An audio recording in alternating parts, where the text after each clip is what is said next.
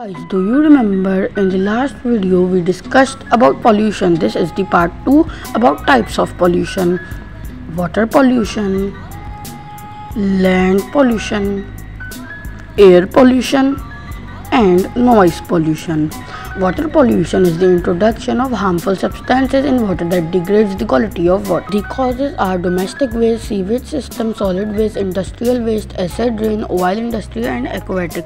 Effects are cholera, malaria, typhoid, and aquatic life gets destroyed. Land pollution is the waste material that is kept on the land and it harms the land and living things. Causes are construction, agriculture, domestic waste, and industrial waste. Effects are soil pollution, change in climatic patterns, environment impact, effects on human health, cause of air pollution, destruction of forests, and effects on wildlife.